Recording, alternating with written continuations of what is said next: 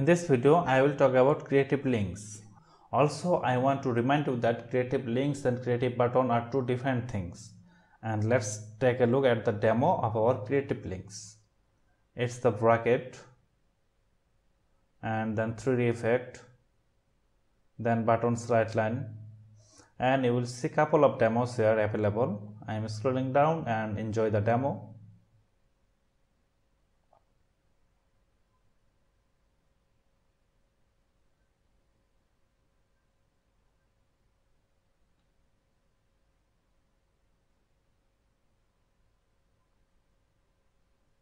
Okay, that's all about our creative links demo.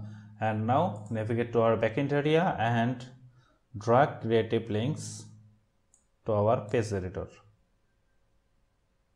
Okay, this is our creative links element. Then you can add your text here.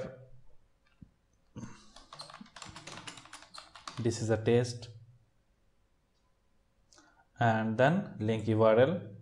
And in case if you need icon, you can also define what icon actually you need. For example, let's put my mouse icon, and let's make this 10 or before. Okay, let's put this after. Okay, and make the spacing 5. Perfect. And now let's navigate to our style. That's all about the link control. And in style, you will see bunch of effect. Just select the effect and it will be applied automatically, and you can also change the text color and background color from this option. Let me change the text color. Let's put a light one. Okay, perfect. Let's navigate to our style option, and from this style option you will see link alignment left, right or center. Let me keep this on center.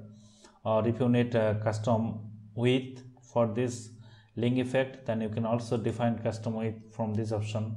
Then you can change the typography from typography option, link padding, the normal text color, background color, and box shadow. If you need box shadow, then just play with this box shadow icon.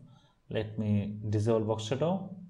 And that's all about the style area. And from this style area, the first option is set link effect. From this link effect, you will see bunch of option here.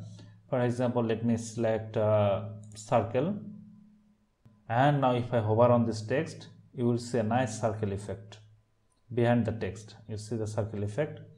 This is how the circle work. And if I select move up, and you will see the effect.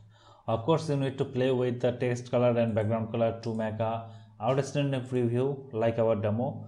But if I show you each effect one by one, then this video will take a long time. So I recommend you to play with all of these options yourself, and I hope you will got a clear idea.